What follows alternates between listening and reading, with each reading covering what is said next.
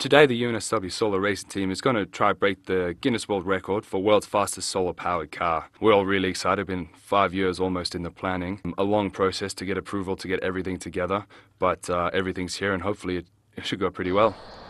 So the University of New South Wales solar racing team is made up of about 35 to 40 students from various disciplines, a lot of engineering students, but as well as business students as well. You know, draws in fields from aerodynamics all the way to marketing, graphic design, everything you need to really run a successful team. This is Barton Moore, professional motorsport driver. He's a friend of the team and we asked him to drive the car for us. The previous record is 78 kilometers an hour. We hope to go a fair bit more today. The important thing to note about this record is that it was done without the use of a battery pack. We took it out and all the light that was hitting the solar panels made its way to the motor. The car was running on approximately 1.2 kilowatts, which is roughly how much power a toaster uses, a 2-slice toaster, not even a 4-slice toaster. It's been touch and go for days when you know, dependent on the weather, but it was looking good this morning. Everyone was in high spirits and we came out, we did it.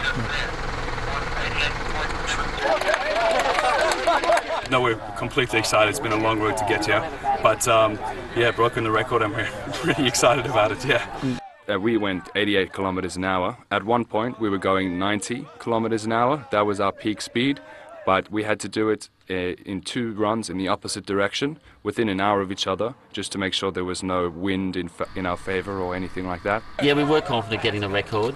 From the previous tests we've done, we knew it was within reach, and we only needed a little bit of sunshine, and that was enough.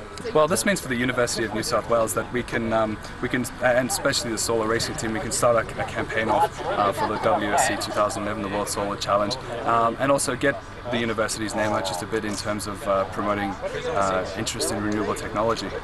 Oh, look, it is very special, and for this small team to achieve it, real credit to them. They've put in a lot of late nights and big hours, really special. Congratulations, well done. Thank you very much. A 22-year record has just fallen by more than 10 kilometres an hour. Congratulations. Awesome. Thank you very much. Cheers. Yeah, everyone. Well done, guys.